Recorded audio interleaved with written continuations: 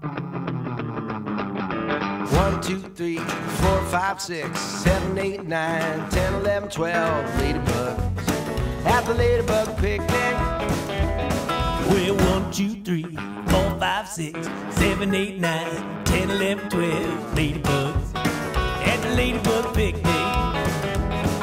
They had 12 sacks, so they held sack races. They fell on the backs and they fell on the faces. Ladybugs 12 at the ladybug picnic.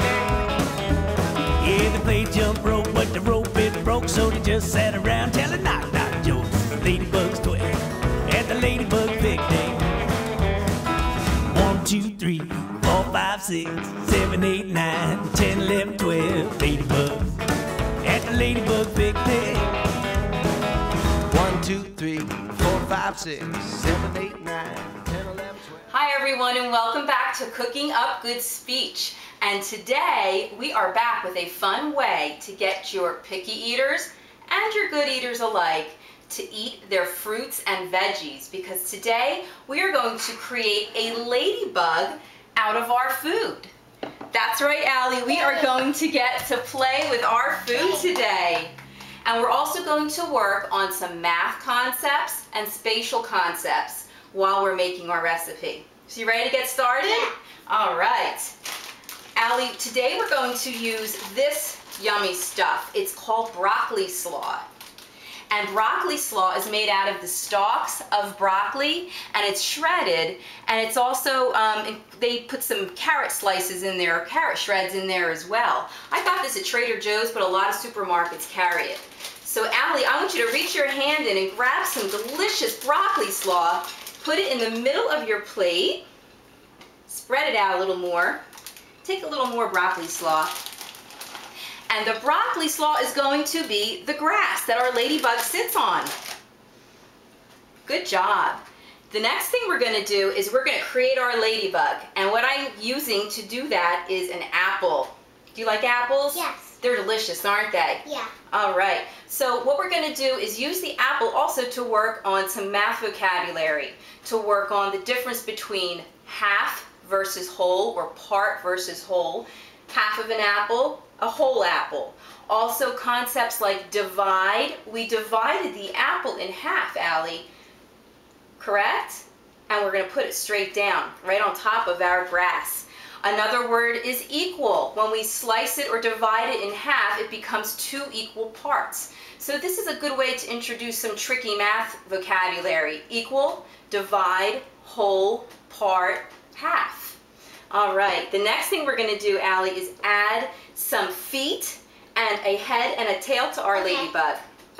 And I'm going to use some toothpicks. Parents at home, please do this part for your kids because the toothpicks are very sharp. And I'm going to take my toothpicks and stick them into the sides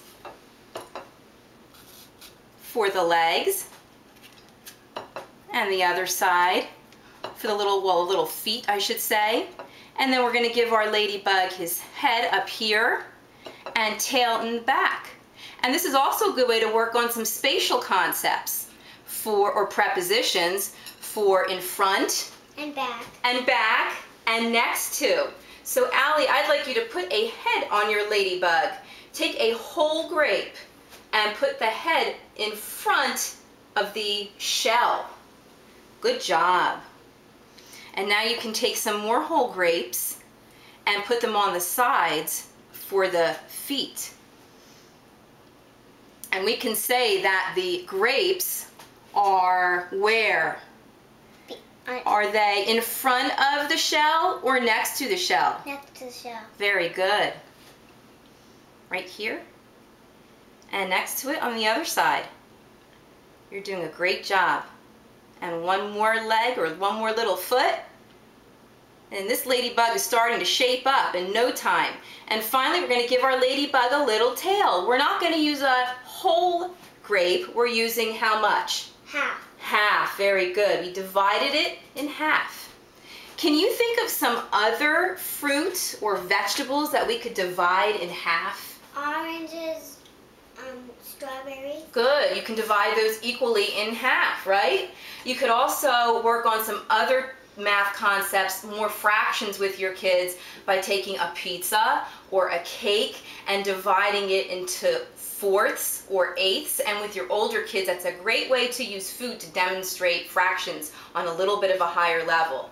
But the next thing we're going to add to our ladybug, what does our ladybug need next? Her eyes. Her eyes, and what else? Some dots, some spots, right? And to do that, I am using something that is so delicious. These are dried blueberries. Yes. You can also use some dried cranberries or raisins, but I love these. Number one, they're so good for you with so many great antioxidants, and they're little and they're dark, and they look just like the little dots on a ladybug. So Allie can take her little dried blueberry, dip it into the peanut butter, and place it on top to make dots on her ladybug shell.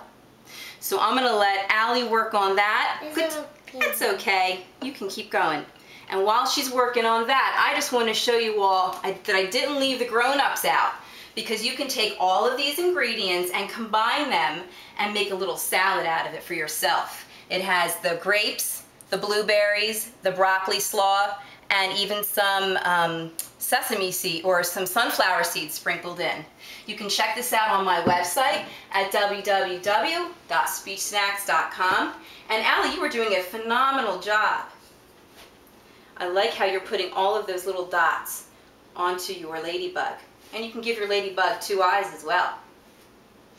Good job. A little messy, but fun.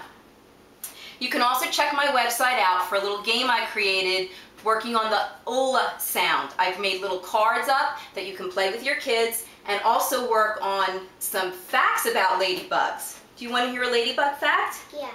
Did you know that ladybugs smell with their feet? No. Can you believe that? They use their little feet to smell. What a neat fact to teach your kids. So I hope you enjoyed making this cool ladybug, and get your picky eaters and your good eaters alike to enjoy a fun little recipe that they created themselves.